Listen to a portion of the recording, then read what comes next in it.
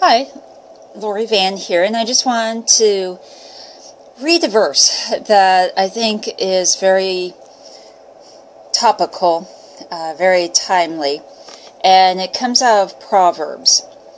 It's, "The mouth of the righteous is a fountain of life, but violence overwhelms the mouth of the wicked."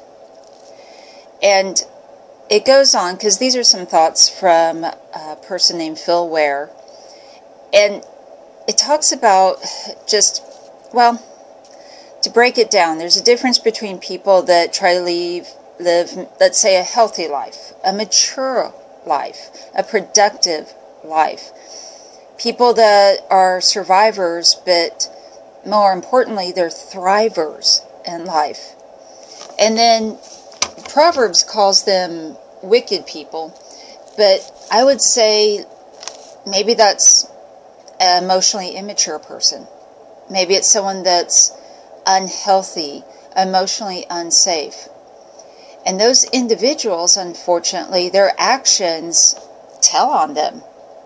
Their actions show their emotional immaturity. They're the ones that, I don't get my way, so now I'm going to pout and go home. They're passive-aggressive in nature, and a lot of this goes into a seminar that I give on boundaries and safe and unsafe people and your personal Bill of Rights and things of that nature.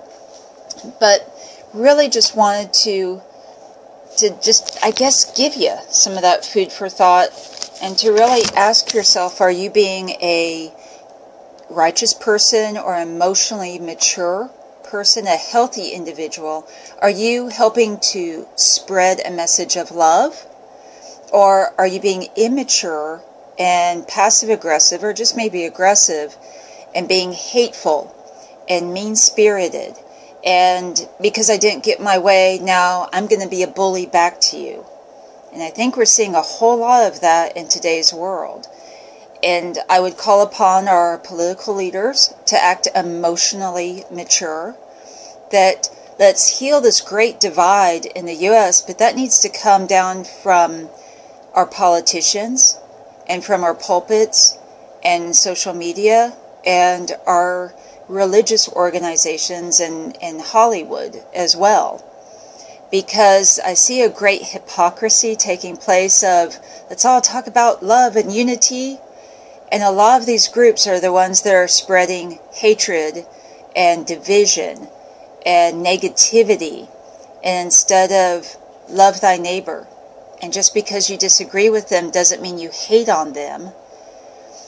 There's a verse in the New Testament that talks about basically when people prosecute you, or rather persecute you, when they're being hateful, when they're being bullies, when they're being negative, that you are to rise above that. You are to be emotionally mature. You are to show them the exact opposite of what they expect.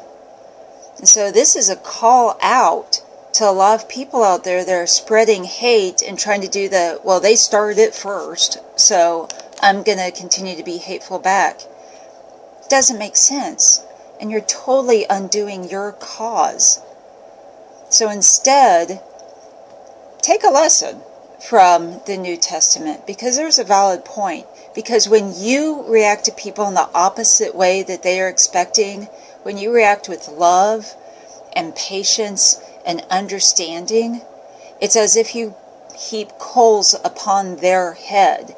So it's your, I guess, assertive, productive way to get back at the people that you're upset at.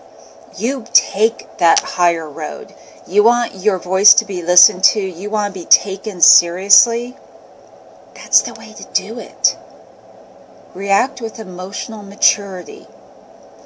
Don't lower yourself to everyone else's level, because you discredit yourself and you discredit your cause. So these are just some thoughts for today. Hopefully it will inspire you to act emotionally mature, to try to be a healthier person, and to spread love, people. Spread patience and understanding, and even if someone disagrees with you, take the higher road, for Pete's sakes, because that's how you further your cause. That's how you get people to listen to you.